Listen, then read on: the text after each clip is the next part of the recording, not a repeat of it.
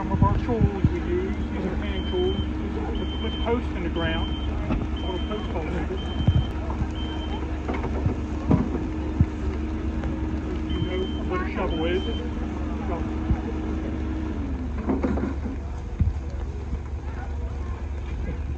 Use pitchforks for moving straw or for moving wood chip.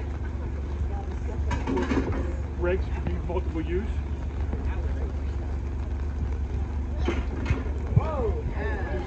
That's the point on one side, flat on the other, for breaking through roots and dirt.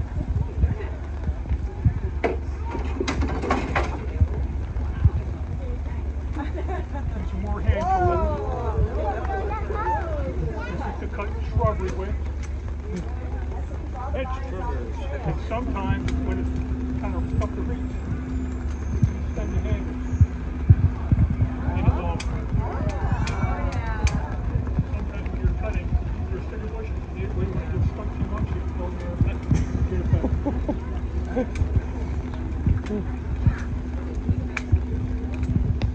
It's the same principle. This is whole loppers. Again, to cut certain vines. There's other hand tools.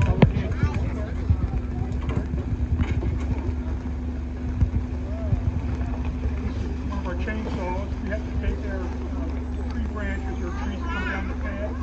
We have several different chainsaws. Gas operated.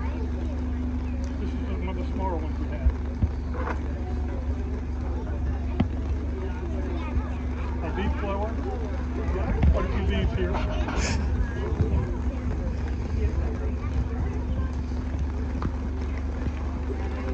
One of our weed whackers. We go along the trail.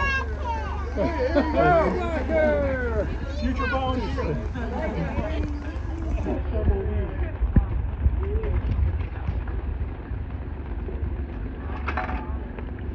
the type of fuel we use for certain equipment.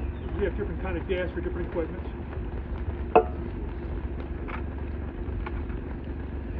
Helps keep the chainsaw sharp. Helps the blade. This is the maintenance tool for the chainsaw. One of our hand saws.